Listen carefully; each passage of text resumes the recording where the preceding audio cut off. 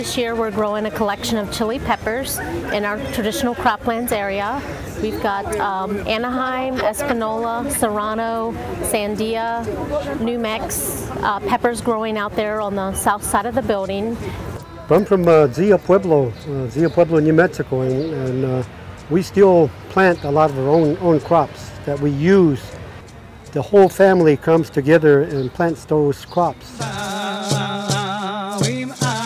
The peppers we're growing this year are for the Living Earth Festival, which will be held here at the museum on the first weekend of August. There's going to be chili pepper roasting and demonstrations on site here, and we're hoping to be able to use some of our peppers for that event.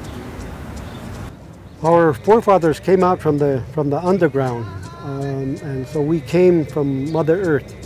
And in order to replicate that coming out of the ground, when we plant, we put the seeds in the ground for them to come up through that hole in the ground, ship up to come out break the ground and be able to see Father Son, so that the seed replicates what our forefathers did in the past.